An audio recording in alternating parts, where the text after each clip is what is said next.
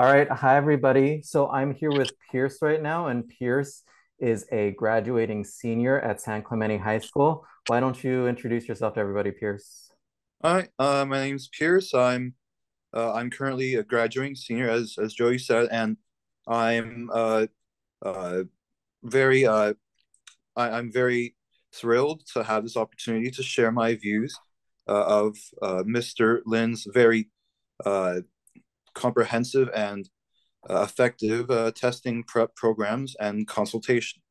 Oh, awesome. That's really nice of you. So the first question I have for you is, what happened that you were reaching out for help in the first place? Well, we initially tried the Princeton Review to help bump up my SAT scores. Originally started at around 1100 for an SAT score.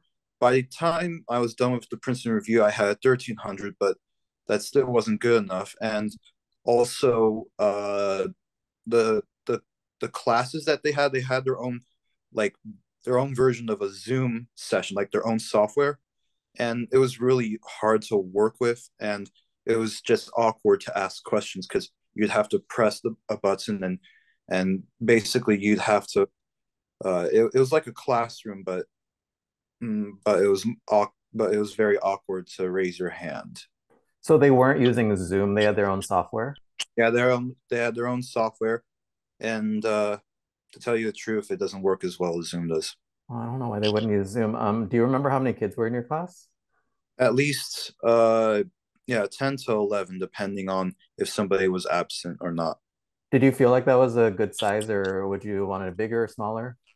I think that it was way too large, and that whatever software they were using was just not making the interaction easier. Yeah, I don't know why they wouldn't use Zoom. That seems kind of like a missed opportunity. Yeah, So to get from 1100 to 1300, that's actually a really good improvement. How hard did you have to work for that? I had to work very hard. I every day I'd come back from volunteering, and I'd basically bust my entire afternoon uh working on SAT homework. Hmm. And how long was that for, like 2 months maybe? Yeah, about 2 months. Okay. And then so then you found us. And so what was your experience working with Think Prep? Well, Think Prep was much better with was much better than the Princeton Review because uh it because Think Prep was more uh, precision focused on the problems. Princeton Review just wanted to give you an overview of the test, Hmm. and it just didn't seem as effective or natural. Mm. And so we worked together for what, over the summer, right? Yes.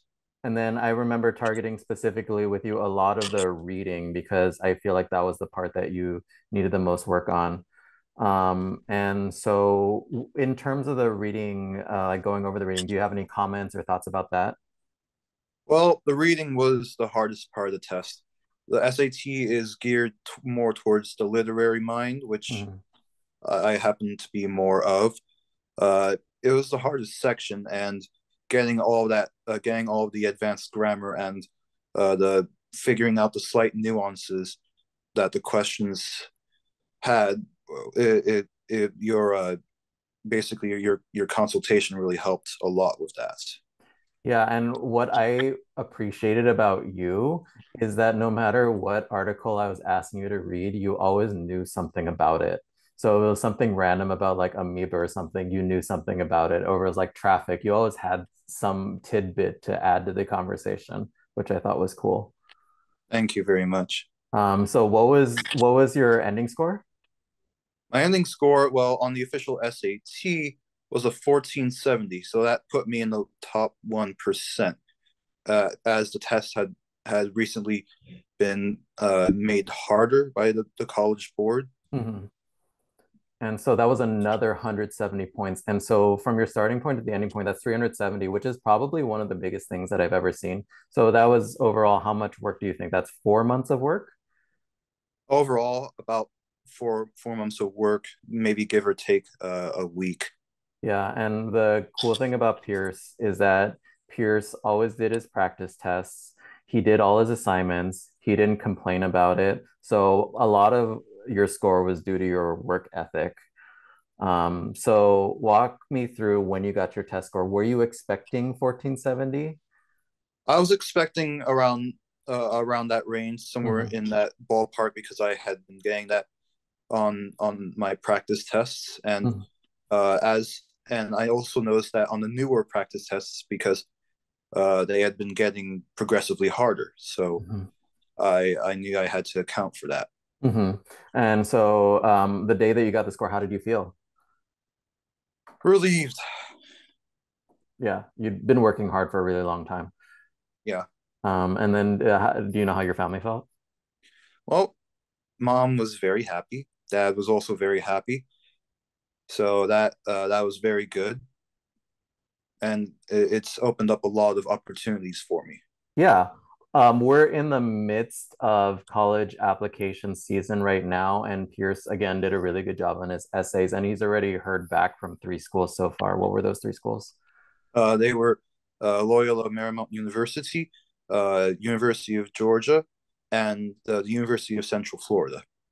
Yeah, and I think University of Georgia was particularly hard this year.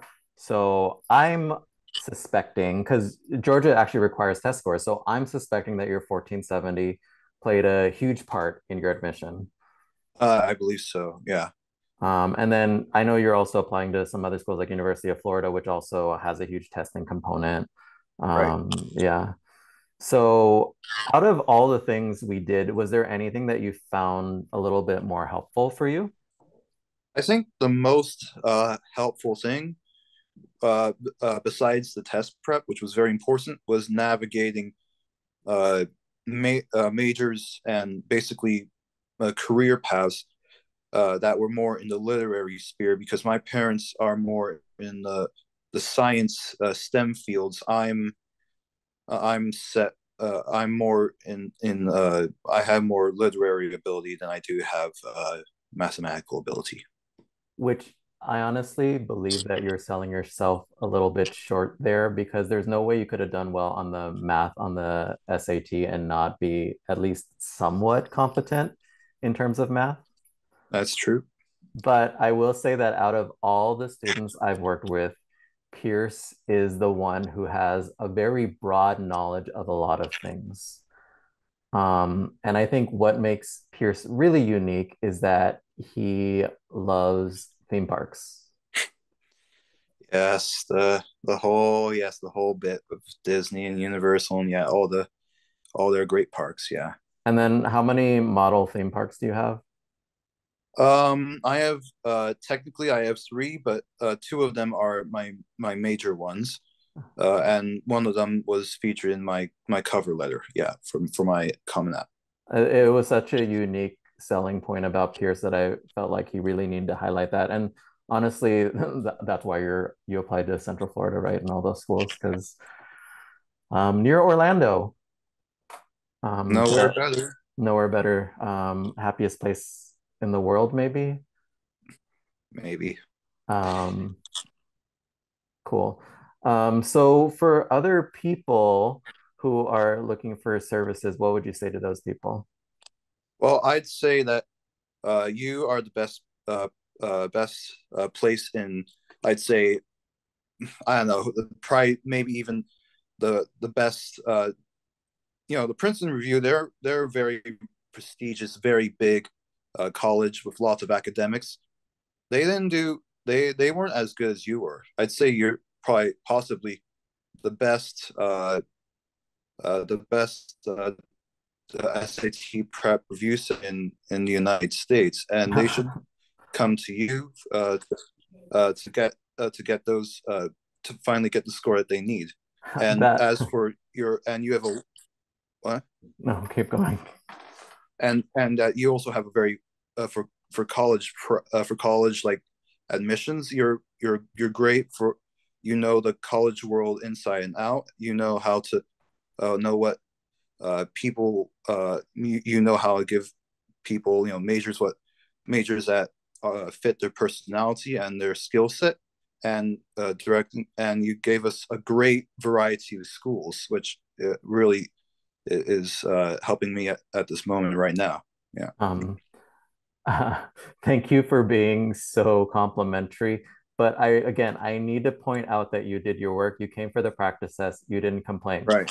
If you had not done any of that, I don't think your score would have improved. And I think 370 is one of the biggest improvements I've seen. So you get a lot of congratulations there. Here's a random question. Do you think any of the skills you kind of learned through test prep you're going to be able to apply in college? I know you haven't gone to college yet. I'm just curious. I think I've already been applying them. They've helped me a lot on my test taking, helping me budget time and managing stress. Oh, cool. Nice. So anything else you want to share with anybody who's watching this? Any advice just in general? Well, I think, like you said, the best advice is to do all of your work, all of it. Otherwise, you're not going to get the results that you want. Mhm. A good work ethic can get you anywhere. Cool. Awesome. Thank you so much for your time, Pierce. Oh, my pleasure.